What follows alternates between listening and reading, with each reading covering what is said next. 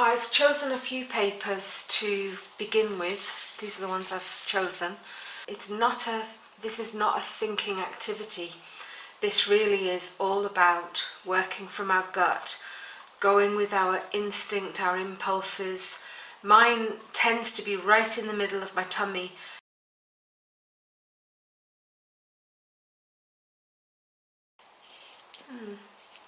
Yeah, it almost feels like I'm putting a jigsaw together tonight. Now I don't know why I want that there, and I don't need to really know. I find it interesting that that's there as opposed to around the edge like the other pieces have gone with this painting. But there it is.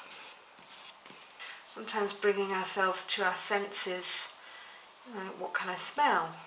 What can I hear?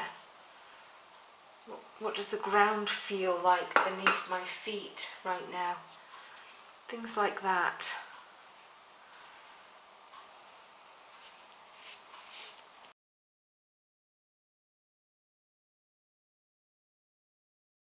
Okay, interesting.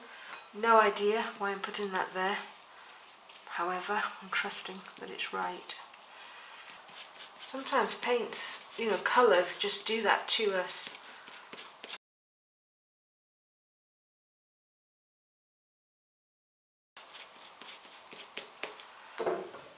I'm still tussling between this way round and big roots, or the other way round with small roots and these being branches.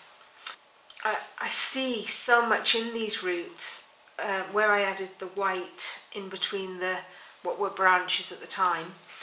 I see lots of things like this person here who, I'm wondering if you can see her here.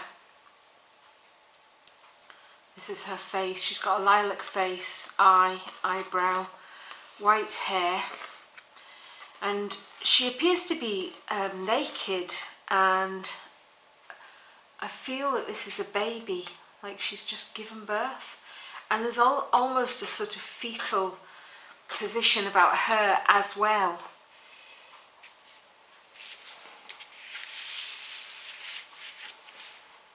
I'm just going to spiral around a bit.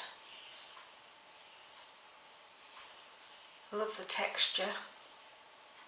I also like the fact that it kind of looks like an eye in the middle.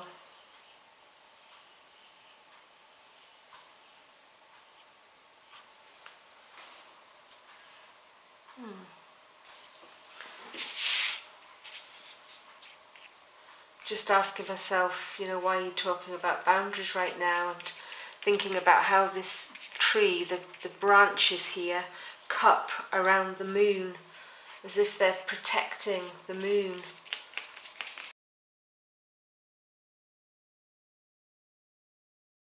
I really feel like I'm quite close to the end of this process, and it's been really rich. So much has come out of this for me, and a lot of it, because I've shared with you as I've worked.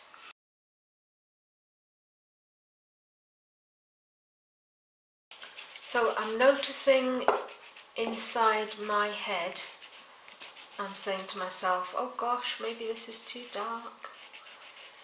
And I'm also noticing my critic sort of putting his hands on his hips and frowning at me, muttering,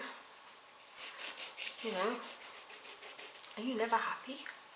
I'm just going to ignore him because he's not going to be helpful. And